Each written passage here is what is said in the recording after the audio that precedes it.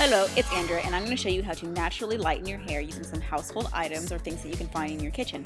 But before I start, I want to go ahead and ask my question of the day for guys. It's actually coming from a viewer. It's coming from Hannah_camera on Twitter. She says, what is their obsession with sandwiches? And I think that's really funny, actually, so I chose that one. All right, stop, collaborate, and listen. First thing you need is a glistening cup that you can put this in. Just kidding. But you do need a jar because the ingredients need to sit in a jar for like 10-15 minutes before we put them on our hair. Now, what you're using is some honey. I prefer raw honey because it's, organic and it's not processed or anything like that. But you can use store-bought if you want to. Now, what actually lightens your hair is the peroxide. There's small traces of peroxide found in honey, and it'll gradually lighten your hair over time without using bleach. All right, I'm going to show you two different ways on how to do this. The first way is using only things from your kitchen. So I'm using olive oil and honey, and you can kind of eyeball it to see, how much your hair needs in the mixture or whatever. It's not that serious. You don't have to have perfect measurements.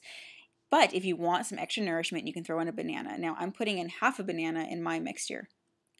Now once you have everything measured out into the container, you can put it in the blender if you want to, but I'm going to go ahead and mix it by hand. But make sure you get all of the chunks out if you do mix it by hand, because the more chunks that are left in, the harder it's going to be to get the chunks out of your hair in the shower. All right, let it sit for like 10-15 minutes to let the peroxide develop, and then after that, apply it to your hair. And then let that sit for like 30-40 minutes.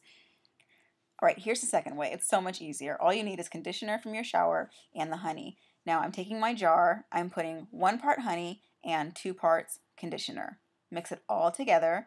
You can add, other things if you want to, but I'm not going to. Let it sit in the jar to develop, again, for like 10-15 minutes, and then apply it to your hair. Once you apply it to your hair, you want to sit for like 40 minutes. Find something to do. You can read a book. You can draw.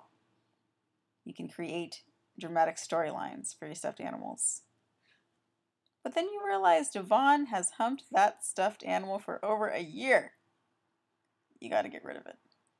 And, oh, I forgot to mention, I have it wrapped in a plastic bag and then a towel just to lock in the heat to make it work faster. All right, then afterwards, go ahead and style your hair like you normally would after washing it, of course. And you'll notice that after 4 or 5 times of using this, your hair will start to gradually turn lighter and lighter without using any harsh bleach or anything that's going to damage your hair any further.